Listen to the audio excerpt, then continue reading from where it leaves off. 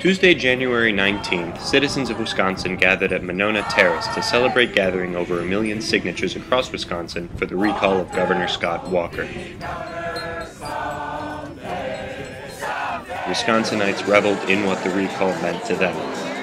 I want a democracy. I want people to have a voice. And ultimately, that's what's the scariest thing.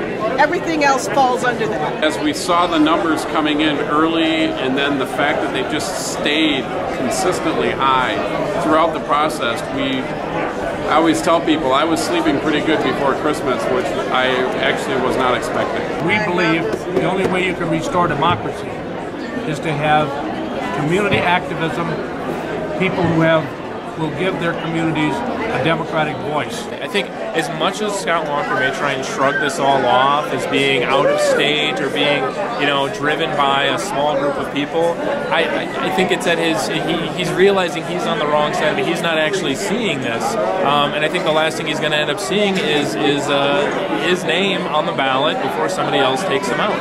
I think it's going to end up happening. This is a year where we turn it all around. But the recall effort hasn't yet reached the final sprint. This is a milestone.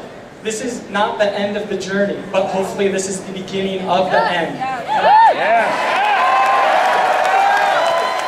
We certainly want to make sure that we help every resident and every person in Wisconsin get involved in the process. And certainly we believe that students, particularly at the University of Wisconsin, but also all the university campuses and private schools around the state, we want to be a place where they can go to figure out how to get involved and how to help. And we're going to continue to do that at UnitedWisconsin.com. For the Badger Herald, I'm Gubernatorial.